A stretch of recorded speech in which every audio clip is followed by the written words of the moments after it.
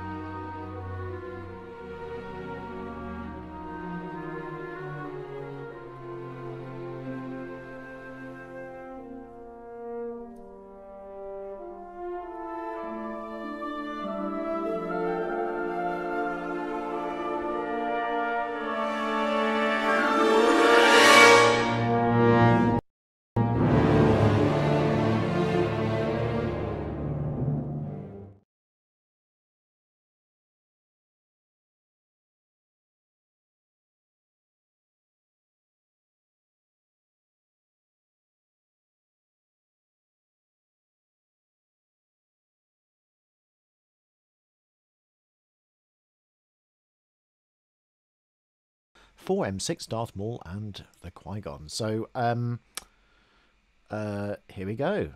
So I'm actually sort of just going through the video here, and we'll just try to make sense of it with you all. So let's do that. Here we go.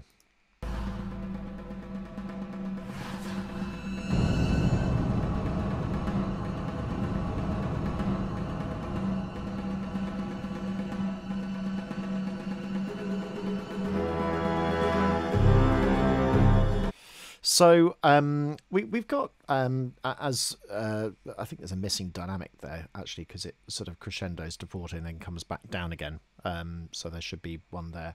Obviously, the choir whisper as well.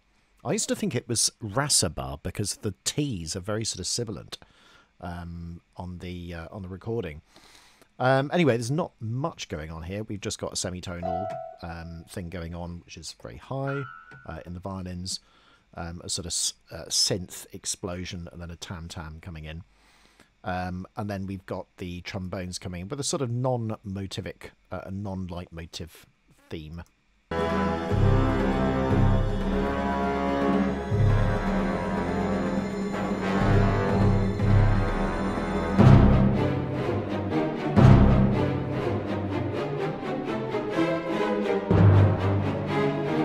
So I'm just going to sort of try and take it apart here. I should have spaced that out slightly.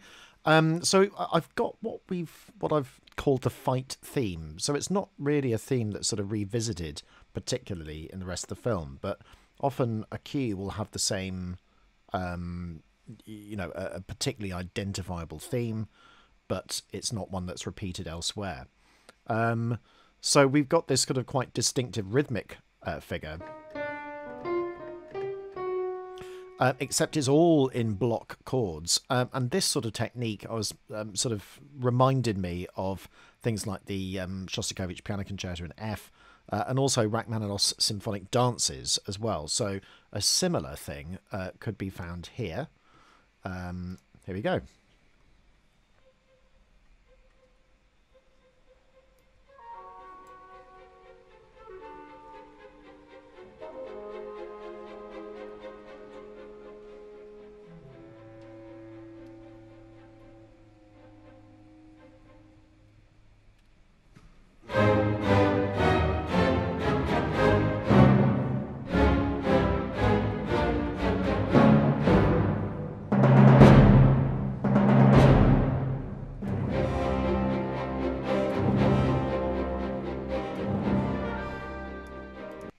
such a fantastic piece of music. It really is. The symphonic dances, absolutely wonderfully played as well. But that idea of block chordal static homophonic chords, which are all harmonized differently, is quite common in that sort of early 20th century or mid 20th century repertoire. And here we've got a good example of it where everything is block chordal, mostly in second inversion chords, apart from the stabs at the end. Slightly different in the second bar of that figure. Like that. There's sort of a rare diminished seventh chord there, and there's another one coming up.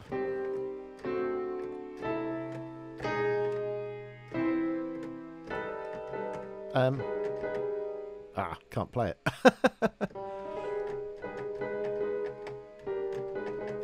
It's because I've done something very silly and put G sharps instead of A flats and things like that, where it's actually A flat minor. Going to G minor. So that is that, and basically, I mean, some of this was orally dictated because I think it was changed in the session.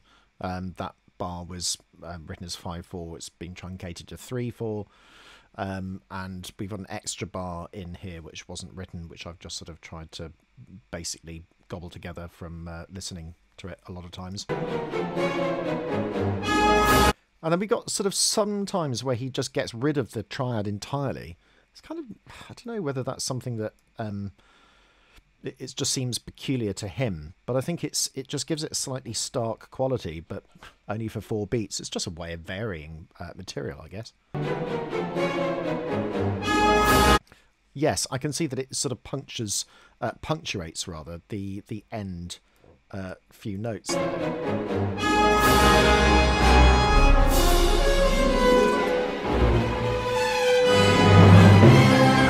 And then we've got this sort of large dominant into C minor. So yeah, I mean the harmony is actually reasonably straightforward to follow at this point. So we've got you know, harmony here, A flats, first inversion chords, with the horns coming up, and then we've got sort of G augmented chord,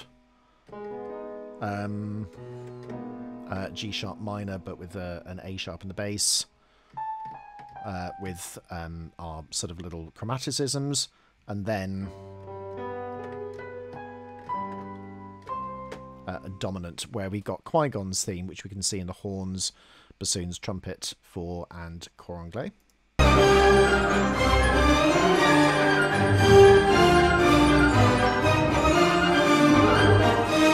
And then it shifts up a semitone to E flat as well. But I'll just take it back slightly. So we've got 4 different strands here. We've got Qui Gon's theme, which is here. We've got the previous fight theme, which is kind of similar to the stuff that we had before. Basically just sort of quavers, starting on the offbeat. That's also replicating the trombones an octave lower. And then we've also got, so this is Qui Gon's theme also on the strings, all of the strings playing the melody. Then we've got this sort of scalic fudge, I've called it, which is just counterpoint, which follows broadly the chord scheme of what we've got. So there are a few, mostly chords in the scale of C minor or the scale of G. In this case, it's sometimes it's sort of he shifts into a sort of slight octatonic with A flat and various other bits and pieces going on as well. And then we just got the bass line as well, which is the last sort of element of the counterpoint. It's quite complicated, really. He's got 4 strands going on, but you don't really notice it because of the mixing.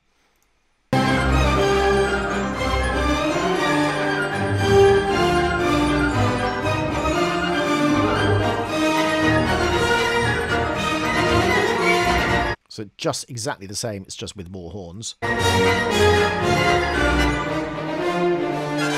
And then he changes it right at the end. And then we've got this little dyadic harmony again in the contrabassoon, double bass, and tuba and trombones.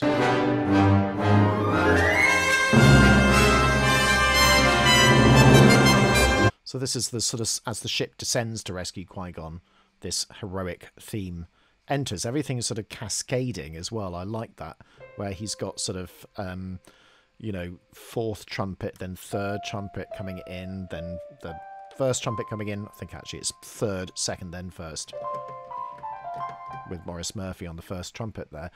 I love this little sort of little reference to the Star Wars theme, where it would have normally gone. Just a little touch of motivic link, which I think is just fabulous. And I love how Williams, it must be purposeful. There's just no doubt about that, I think. And then we've got this quintal harmony with everything in fourths and fifths.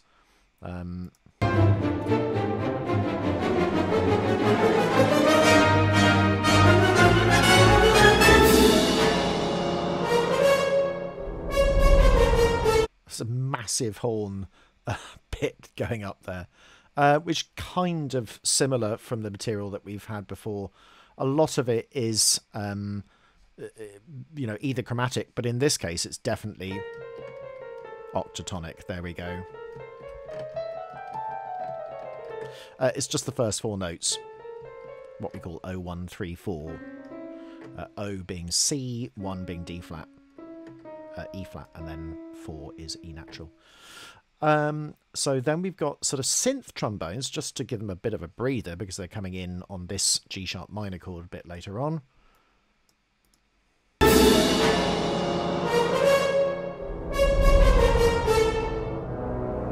You can definitely tell when the actual trombones, the tuba, perhaps comes in there. In fact, actually, it's not tuba at that point. Suddenly a relaxation of all of that sort of eventfulness. And often first inversions are used to do that. So the added notes are the B and the E as well to this sort of F chord. But actually it's more of an A minor ninth chord.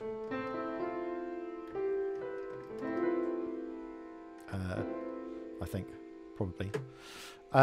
So yeah, a wonderful bit of harmony, and of course the texture decreases at that point as well. So G sharp minor with an added ninth. So now Qui Gon's theme, but in 3/4, but then in 4/4. So I'm just going to play that without talking.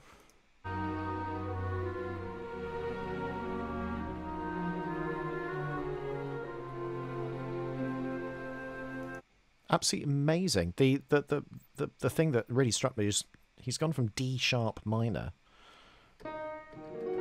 E flat minor really, but D sharp minor, what a horrific key to play in. And he's gone to F major. So it's that sort of shift there, minor third shift really. But it's just remarkable how he actually gets there, which is why I put a little bit of a sort of bonus bit at the end, just to sort of follow it as closely as possible.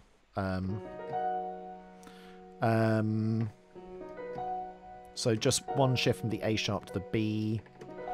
But what was interesting is how the F sharp is prolonged and the D sharp's prolonged, and eventually they're cancelled out, which is around about this period here. But it's such smooth voice leading.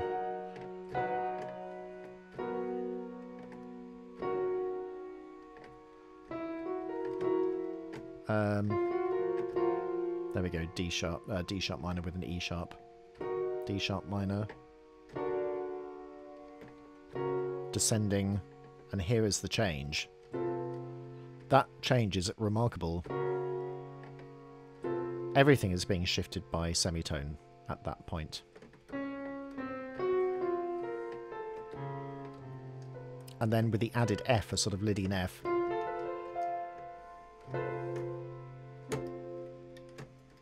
And then it actually goes into D minor, which is really extraordinary. So let's just play that again.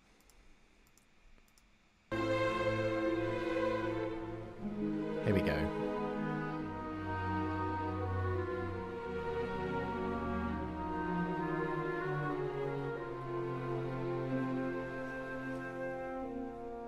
And that's nice, actually. He ends up on the C, another fifth of the route. And it's not really a second inversion, it's just a dominant pedal. But it enables him to then change key. Which is remarkable, really, if we just take those two lines. That's the horn coming in. With a neutral fourth. And again, entering on a second inversion in D minor. It should really have an A in the bass, but sometimes I find it easier when I know it's going to that key. So it's more of a key rather than a chord at that point.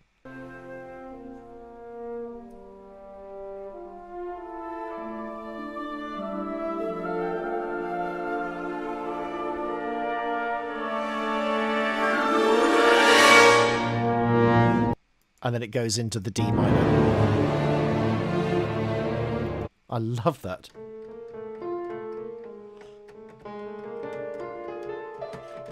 We'll do that next time I talk to you. But what a lovely cue. It's just that there are lots of sort of interest there. There's a bit of action going on, which isn't octatonic really up until a very specific bit right at the very end with the horns, which is here. But we only know it's octatonic in the second phrase of that. And all of these sort of block chordal harmonizations, which are almost all in second inversions. Pretty much all of them are. And then the occasional root position, the occasional first inversion. And in terms of the relationship between them, they're mostly moving in step. It's really extraordinary. It's just he changes things around so beautifully.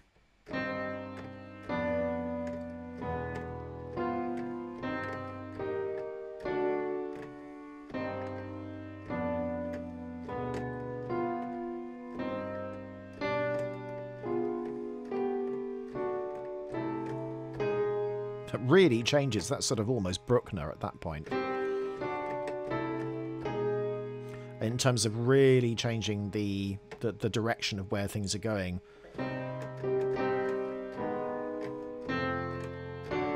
No, sort of jumping around huge amounts. I've just made that bit up, but you can see how that relates. There's a wonderful piece called Ecce Sacerdos Magnus, or maybe it's Magnus, can't remember, but it's by Bruckner, one of his choral pieces with trombones, this instance, which I think we did in one of the videos a while back. But it's just sudden changes of chord with really unexpected sequences. Here it just moves so quickly that you can't really sort of tell what the chord is. It's just block chordal harmonization, almost like a sort of big band, but just done in a completely different way. So yeah, a remarkable cue, and one which again I hope you've enjoyed. So that's me done for the week, and we'll be visiting the next cue next week. Hope you enjoyed it.